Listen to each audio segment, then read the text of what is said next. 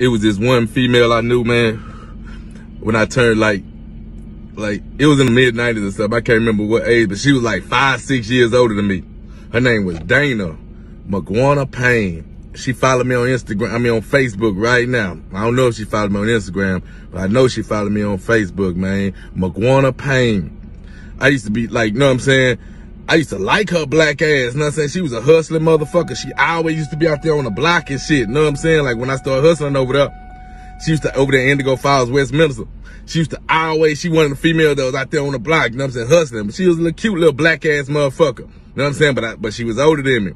So, you know, I was a little young trick, nigga. I used to go over there, you know what I'm saying, take her goddamn dime sacks every fucking day, you know what I'm saying? I'm talking about every day I used to take her dime sacks and shit so we can smoke just to chill with her motherfucking ass. You know what I'm saying? Like one day, shit, she had me over there late at night, nigga, massaging her fucking back and shit, nigga, you know what I'm saying? Just teasing a nigga. I'm talking about just teasing a young nigga out by like 15, 16 years old. She teasing a nigga.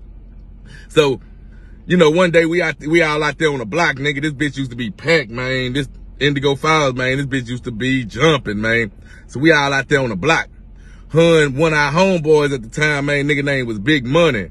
They get into it. They go to arguing back and forth, man. I can't remember what Big Money said, but Dana, she the type of female that always try to hit a nigga underneath the belt, know what I'm saying? Like if she got ammunition on your ass, nigga, she gon' rock you with it. Know what I'm saying? I'm talking about she gon' hit a nigga.